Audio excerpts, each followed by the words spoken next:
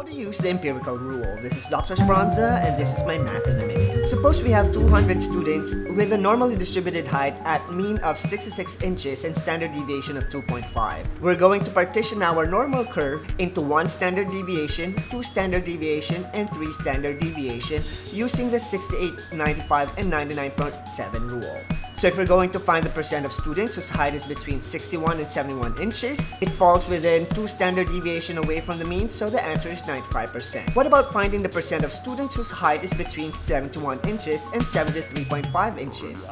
In this case, let's create a modified normal curve. Within this partition, we'll have its percentages using the empirical rule. So to answer the question, there is 2.35% of students whose height is between 71 inches and 73.5 inches. Lastly, to find the percent of students whose height is between 63.5 inches and 71 inches, notice that we have 3 partitions that we can use. To add this all up, we'll have 81.5% of students whose height is in between 63.5 and 71 inches. In answering probability questions like this, know your normal distribution and the percentages in each of these partitions. This is Dr. Speranza and this is my math in a minute.